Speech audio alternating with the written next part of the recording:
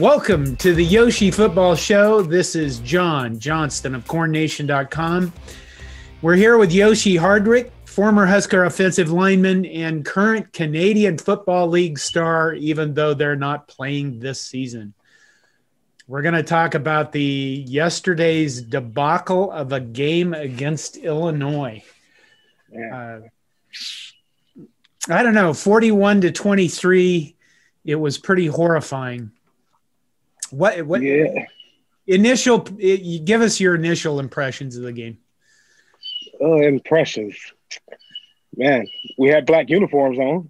But I don't know. We couldn't really get anything going. We couldn't really get a stop on defense. I don't know. We couldn't find the juice, in my opinion. I was looking for the couple players that we had at a couple stars. I think they're the stars or could be stars. I was looking for those guys to make plays. I don't know. I think we just missed a lot of opportunities. I think when the ball finally got there sometimes, we didn't drop them. We didn't get the ball downfield when we needed to. It was just a rough one, man. I've been in a game like that when you can't do nothing right. And, man, when is this game going to be over? I only played high school football. And I grew up in a small town like you did, but I played because there wasn't enough people. And they had to have somebody playing football. So, I got to play a little bit. But I do remember being run over by teams a couple times where you look up and it's the third quarter and like, my God, this is like hell. Nebraska, the first offensive play of the game, Luke McCaffrey comes out, throws a pass that looks like it's a forward pass. It gets ruled a backwards pass. And Illinois gets the ball ready to score, and they go in 3 plays later. What does that start do to a team? Man, that momentum from that play, I think, set the tone for the game. Just you can feed off so much of that. A turnover on the first play of the game, and you're already close into scoring, and you get one in, and you just ride that way for the rest of the game. And also, from being an offensive player, if you give up a sack the first play of the game, or you give up like a pick six or a big play the first play of the game, you start to think a little bit more. You start to worry about the opponent a little bit more. So you're already losing the game. Now you're losing the mental side of it too. So it's a lot go into a big turnover early in the game, especially when young players, a lot of young players are out there, and you're just thinking way too much anyway. So that definitely could affected some of the younger Husker a lot more, especially a younger quarterback. And it's hard for a team to get the momentum back, man. But how do you get it back? I mean, you're a veteran. You played gobs of college ball, played professional ball. I mean, is it up to the more experienced players to kind of pull everything together? Or what happens? Yes. See, when I was there and we had bad plays like that, we leaned on Rex Burkhead a lot. We know we can run the ball. You look for your lead. You look for the guys who put in the extra work in the weight room, who does the extra, who when they talk, they barely talk, but when they talk, you listen. You look for those guys in those hard situations to make a play, or you put more on their shoulders and take some pressure off the younger guys so we can come out of this little funk. But from being in that situation, it's hard because you want to get that touchdown right away. You want to get the big play right away. But just for me playing football so long, to get out of a funk like that, it comes with first down, 3 yards on 4 yards. It's just a part of the game. You can't get it back right away. Sometimes it happens like that, but most of the time it's going to come with a long, steady drive that you get 3 or 7 at the end, and slowly but surely you get a 3 and out on defense. The next thing you know, we're getting out of this thing, and it just happens like that. You got to grind your way out of those things, but you need leaders. Well, this seems to be a problem with Nebraska. And, well, let's just focus on this season. I mean, right now, there doesn't seem to be a lot of leadership on this team. And like you said, you leaned on Rex Burkhead. I'm trying to think of an offensive player that is on the field who would you lean on in this situation? Luke starting his first game, Luke McCaffrey. Dedrick Mills and Ronald Tompkins is a newcomer running back. They were both out. Do you lean on an offensive lineman? Do offensive linemen have that much pull on a team?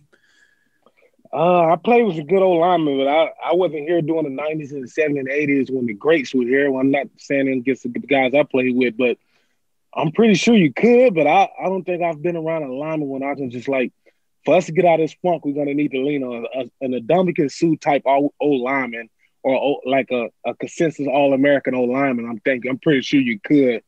But from the team we have, I definitely would look at number one. I thought we was leaning on him. Then that big fumble, man, he was just running so hard. He was just trying to get some juice back to us. He was basically trying to do what we needed in the time. And yeah, I would have leaned on one, and it just such a bad thing that he fumbled. But he was basically doing exactly what I said. He was trying to get the team some juice. He was fighting for the extra yard. And it just playing football, he gets script, just fighting for the extra yards, man. That was Wan'Dale Robinson.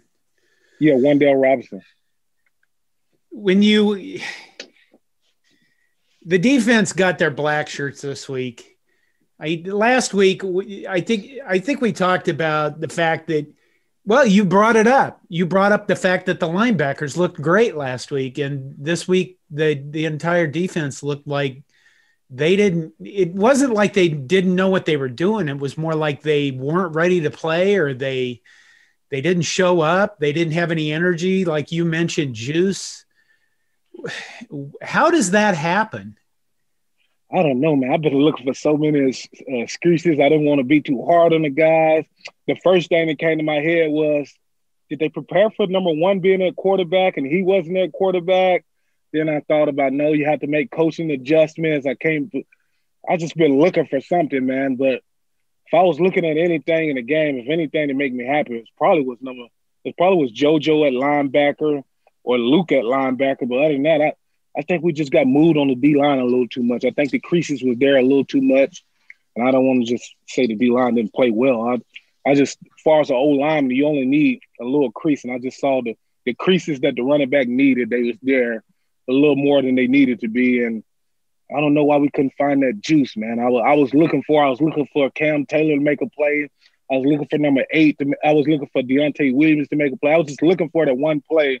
I thought when Will Honus made the sack early in the game, I was like, this is what we needed. This is where it's going to come from. This might swing the game. I don't know, man. It just didn't happen. But we needed the juice. We needed somebody to come up and make a head play. And I'm actually glad that Collins Miller's okay. Yeah, but that was good news. Have you ever had to go through that where one of your teammates is on the field and injured and not moving? And I can't recall, but I've been on the field when other teammates. I mean, the other team has been hurt and the stretchers came out. I don't know, man. It's hard to get back in the game because you love the game of football. You play the game of football. And that fear never really comes until you see it. You never really think about that fear until you're on the knee and it's right in front of you. Like, wow, that could have been me that play. And anytime that had happened, from my experience, it takes me 3 to 4 or 5 plays to get back to, okay, I got no fear. Let me throw my head back in here, or let me do this. But right after the stretcher leaves the field, after the prayers, after there's silence in the stadium for a little bit, even with fans or without fans, the next play is never really like a football play for me. It's like a fill out. Am I okay? Is this okay for me to use my neck or something? And man, yeah, that is a tough situation. You never really think about the injury or the tough part in football until you see a guy laying down there, and that's when you're like, should I even be playing this? Nebraska, we don't appear to have any kind of offensive identity. You see guys like Xavier Betts looks like he could be an excellent football player, but then you barely see him on the field. We don't seem to have a go-to play in the running game that we can execute and know that everybody's going to execute it consistently all of the time, and that's kind of the key is there's the consistency. It doesn't exist. Am I correct in saying that, or way off base? No, you're somewhat right in there. I don't want to say you're somewhat wrong, but we need like Illinois. The pin and pull looked like that was their identity. They had guys, they set up the edge, they got the mismatch. They had a couple guys pinned down, they had a couple guys pull. It looked like their identity on their offense. We get our pin and pull going. And I just can't think of a play we got like that besides I can't say our identity is a quarterback draw. I think I see quarterback draw more than anything on our team. But early in the game, I saw the offense starting to mesh. I saw the zones and the receivers going in motion. I started all the look alike, so it's making it hard for a defense to think. Then as the game went on, we couldn't get as more tricky and more open the playbook up as more because we was down. And early in the game, I think we kept them off balance. We was bringing guys in motion. We was faking it to Wandale. Luke was coming out the backside. Then we gave it to Wandale a couple of times. And, like, that, just doing them formation, those motions, I think we kept them off balance. And as the game went on, we was down and we just had to be bland and, like, we're going to air it out. I think it made it a little bit more easier for an Illinois team that's coached by Lovie Smith, one of the greats on defense. And it played right into their hands. We couldn't get their offense off the field for love or money. Is there anything you specifically saw? Was there anything? I don't know. I don't know this part of the game very well, but I mean, scheme wise on defense, did we do stuff wrong, or were guys just not there playing with juice, like you say? I think the guys, they called the right plays. I think we had guys in position. I think we just had guys get moved out the way. It comes down to the coach can make the call, or the coach doesn't make the right call. The players can make them right. I think it came down to I was watching the O&D line a lot in this game, and I was looking for why is these big plays keep happening? Why is the running back keep getting 4 to 5 yards? And it all came down to the interior of the O&D line. All you seen was a little displacement, a yard or two moved, and then running backs hit it. And you can do that 3 to 4 times, and that's a first down. And you just keep doing that. Then a big one to come after later. If somebody's trying too hard to make the play, and the gap is this big now. That's how the 56-yard runs come and the 40-yard runs come, because you're tired of giving up. You're tired of giving up the 3 and 4 yards runs. So you try to be superhero, and that's when a bigger play comes. And man, I think we had the bodies in the position in the places that need to be in. I think they just got moved. In other words, we got outplayed, basically, our offense. Last week, I think on one of my podcasts, I mentioned that against Penn State, we finally looked like we had offensive and defensive lines that were ready to play in the Big Ten. And then this week, we're back to we're not ready to play in the Big Ten in the lines. Is all of that just a mental factor going into a game, or is it just that Illinois, a team we were supposed to beat by 14 or 16 points, I don't remember which the spread kind of moved around there. Were they just better? Are they better this game? I guess I'm going back to the same thing. I don't mean to be rude to these guys, but we look like a weak football team. And when I say that, I mean mentally weak. They look like they don't know how to come back from bad things. And the bad thing happened on the very first play of the game. And they just as well have shut the game down after that. And you mentioned, leaning on Rex or leaning on somebody. Maybe is it just a matter of finding those leaders and having them understand that you have to pull this stuff together to get this team to be better? Yeah, so understanding the finding those leads, and it's guys that understanding the pressure that come with those.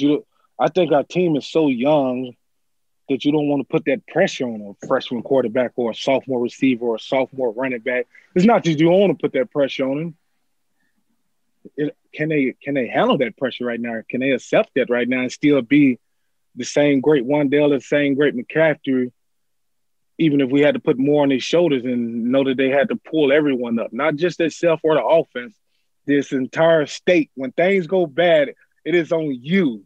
Like, that is a lot to tell an 18 to 19-year-old guy that when we go bad, I need you to save this state. I need you to save this tradition.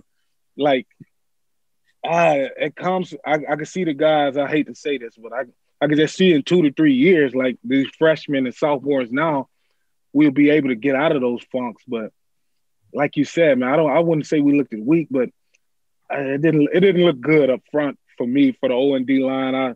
I was at the game. I was at the game against Penn State, and I was like, "This is impressive." I could see the O line moving the D line. I could see the D line stopping the run. And now the next week, I saw the D lineman getting moved around quite a bit much. I really didn't like that. But far as the offense, we maybe gave up a little too many hits on the quarterback. I think the run game was awesome. I think McCaffrey had a lot of yards, and one day had a lot of yards still rushing. But when we had to pass, sometimes the edges broke down sometimes in pass protection. But man, I don't know what we have to do, but we have to get out the funk, and we have to find some guys we can lean on. I'm talking about truly lean on when things get bad. That if we have to give you 30 carries a game and throw you screenplays 10 games, we have to get somebody we can give 30 times a game. And like you said, Xavier Betts needs the ball. Wandale needs the ball. Seven needs the ball. I don't know. Does two need the ball? Does Adrian need the ball also? I'm trying to be positive. Put them all out there on the field. We need to find something. And when we ever find something that gives us a little juice, we run with it. So we have Iowa coming up this weekend. I'm not gonna swear on this podcast, but there's all sorts of things I could say about Iowa. I have hated Iowa as a football team for a very long time, way before Nebraska joined the Big Ten. I think it goes all the way back to 1982 when they beat us when I was in college, and Nebraska started 0-2, and the whole state, like you mentioned, was going insane. Tom Osborne needed to be fired. It was a weird year, and Iowa did that to us. I've always blamed them. Did you play against Iowa? You had them for a year. Yeah, you were like one of the first guys to play against Iowa, right? Yes, it was my senior year. It was the first year of what is the trophy called now? The Hero Trophy. This is the Heroes Trophy. Yes, it was my first year we played that Iowa, and I didn't know how much hate we had for Iowa going into that week. The homegrowns, the NWOs, the Nebraska walk-ons, the pride here let us know that this is a big game. Because my first year came down to the last game on Thanksgiving was Colorado. I didn't know how much we hated Colorado.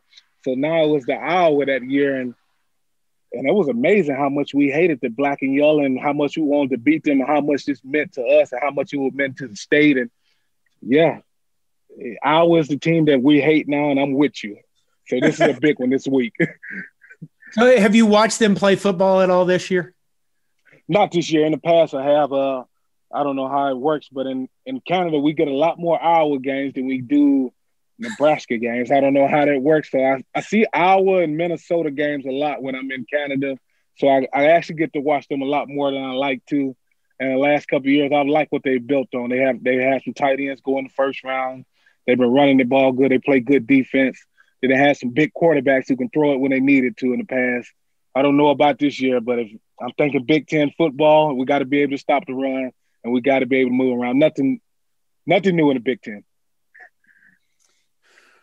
So what they're going to – I mean, the fear is that we're going to walk out against Iowa and be this team that shows no fire or spark. I mean, that's not a good omen if Nebraska starts the game.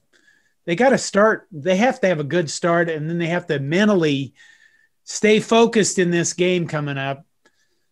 For me, that's what it's about. Yeah. I'm with you. I want us to start fast, but like you said, this week I want to see did they grow on something. When the bad happens against Iowa, will we respond? Will we find that leader that we were talking about earlier in the show? Will we find that guy? Because if it happens one week, I want to see what would happen is the next week. Is somebody ready to step up? Are we ready to find a way to when this happens that we can get out of this? Once you get out of it once, you know you can get out of it twice. So I just want to know that'll be a big indicator for me. Are we growing? Are we getting better? Because we try to go off wins and losses, but we have to look at the mental side of this thing also. When the bad plays happen and we usually shut down, or I feel like the juice don't come. I wouldn't say we shut down. This is our opinion.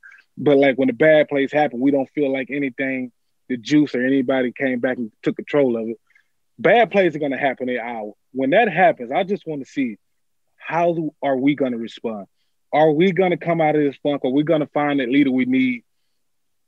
because, like you said, we can't come out with no juice against Iowa. Anytime these two teams meet, it's going to be action-packed. It's going to be some hate in here. It's going to be some rival. So a team that comes out flat in a game like this, it's going to be hard to recover. Is there anything else that I haven't? Let me ask you this. You didn't go to yesterday's game, but you did go to the previous week's game against Penn State. You played against 90,000 fans at Memorial Stadium. What was it like going to a game where there was, I don't know, maybe a few hundred fans, maybe friends and family, right?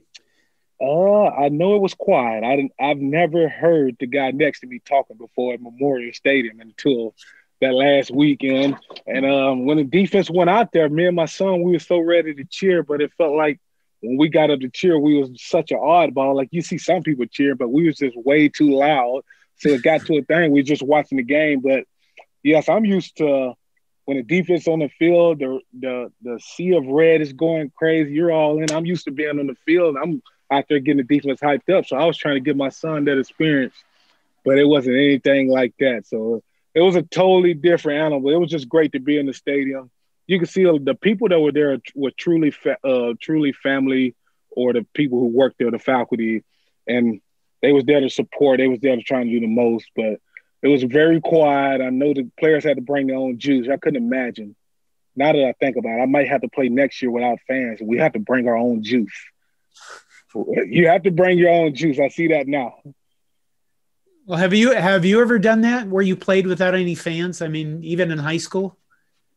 No, in high school, we probably averaged 5 to 10K a game. It's basically like without playing with fans in arena football when you have 400 to 300 people at a game. So it was basically, that's how those games felt. Like only people at these games are the people are your girlfriends and your moms and dads. So at these arena football games, and those were the people who were there. Those people would get a little happy, but it was a quiet game. It was a quiet game. I don't like a quiet football game. I don't know. I think I like the noise. I like when a guy hits the sideline and the stadium feel like it's gonna fall. I miss the go big red chants. I miss the wave. I miss you miss all of that. If you've been to a game, you've seen that. If you've seen that, and you go to a game, you don't see that. It feels like something missing. But the Husker got to win, so none of that mattered. But it was a lot different. I really look forward to getting back into a full stance. Any more impressions about Illinois? Anything I didn't mention, or even Iowa coming up that you want to? No, hats off to Illinois. They came in here and they had a plan. They came in here. They wanted to take the ball away. You seen from the very first snap to the end. First snap, I don't think was a backwards pass, but you just see the defense flew around. They aimed for the football. They wanted the ball out, and they came in here and they wanted to run the ball on us. And I think kudos to them. They came in here with a game plan. They stuck to it. They got it done. It's still go big red over here, though. You know what? We'll end with that. Stay positive, everybody. It's Thanksgiving week. Enjoy time with their families. It's not probably as big a thing as it has been in the past, but you still got love all around you, right? Right. We all got love all around us. Yeah. So go Big Red. This is Jon Johnston and Yoshi Hardrick signing off.